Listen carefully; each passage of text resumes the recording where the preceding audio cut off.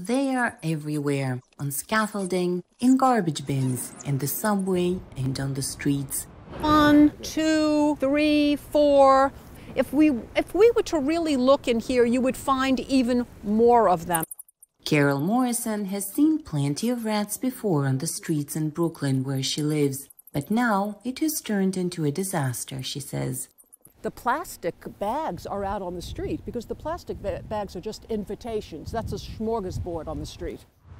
Morrison is a Brooklyn activist who fights against rats. This heap of papers contains the addresses of houses where sanitation norms are being ignored.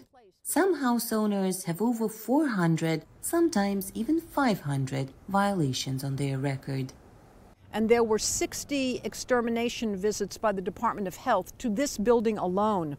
And there were $1,200 in violations that were issued. It is often said New York City has 5 times more rats living there than people. While no one knows for sure how many rodents truly live in the Big Apple, it's clear COVID has been good to New York's rats. Oh my God, look at them all. An example, those outdoor dining sheds. They're empty now, except for the rats. These days, an evening stroll can often turn into an urban rat hunt using dogs. This is okay. We usually have better nights. We usually do 40. We usually have 40 rat nights. Tonight, 26. Every year, New York City authorities invest millions of dollars into projects to deal with the rodent problem. One $32 million program was aimed at improving conditions of city buildings in a few areas, including Brooklyn and parts of Manhattan. It helped for a time. The rats disappeared, but then came back, putting the future of the program at risk.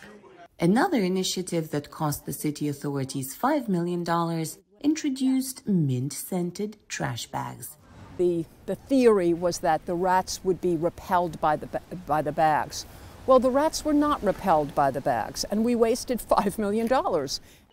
Incoming New York City Mayor Eric Adams has a history with rats. While he was the Brooklyn Borough president, Adams introduced smart rat traps into the area.